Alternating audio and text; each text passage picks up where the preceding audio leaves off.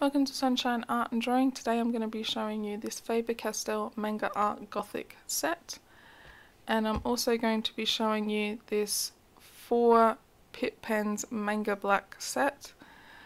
I got these as a Christmas gift from my lovely Fiance Matthew, and I'm going to be opening them up on camera and then testing them out and giving you my first impressions. And then I'm also going to be showing in my next video the downloadable code. So let's open this up and have a look. I'm going to cover over that code because I want to save it for next time, so we're going to work on that later. And in here I'm just getting out all of the items that you get, and here I'm just showing you the pencils, the little brush. You also get a lead pencil, like a graphite pencil, and this really fine tipped Pitt pen. Pitt pens are really nice. They're Faber-Castell's version of very fine technical pens, and they also have brush pens in the same Pitt pen range, which are similar to Copics, just finer. So they're waterproof, they're also archival and fade proof, so they don't fade under light or under like a long time. Here are the Aquarelle pencils. I already have a set of these, but a lot of these colours I haven't seen before, so I think you get a couple of unique colors, especially the blue-green color 155 and the sort of plum red 133. Those are quite unique colors, and I'll be excited to test those ones out. And as you can see, this is just sort of like a standard little watercolor brush that you get with most Faber-Castell sets, just a little brush, and that's for those watercolor pencils. So I'm going to tuck that in on that side, and let's open the other packet here. So in here there are 4 Pitt pens. Just took me a bit to get the package open.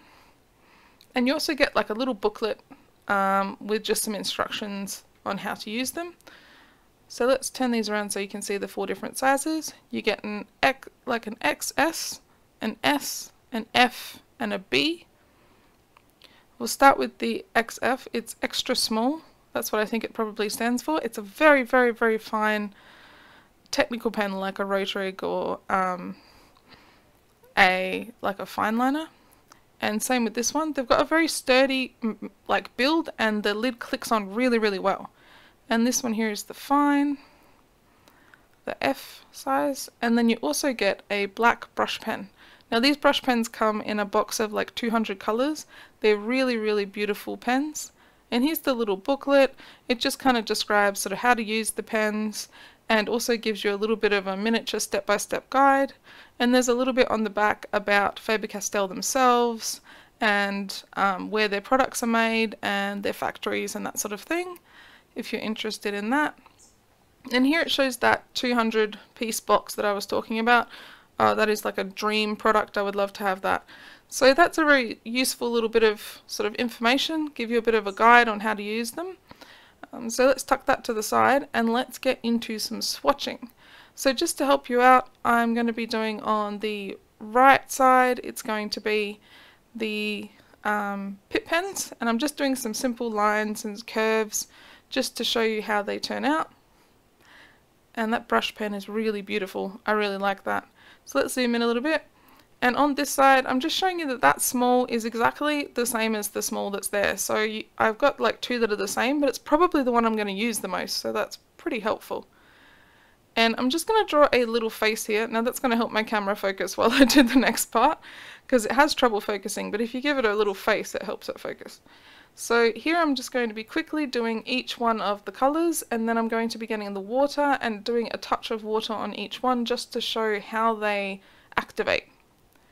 So as you can see, that's all done there, and I'm also going to just mix 2 colors together, just see how they mix, whether they are able to blend outwards away from where you originally put the color, can you pick up the color and move it, all of those things, just like normal Faber-Castells. And on this side I'm just putting some water on those and rubbing in to the ink. And what I found is none of the ink spread. The watercolors turned out really pretty, they dried really beautiful and true to color, as you can see here, and the nice mix of colors colours there. Turned out really pretty, and that's a nice sort of gradient I created down the bottom. As you can see, now that the ink has dried under sort of that water, it hasn't moved, it hasn't bled. I'm really excited for next week's video. I'm going to be showing you how to make the manga art that is on the front, so stay tuned for that and have a sunshiny day.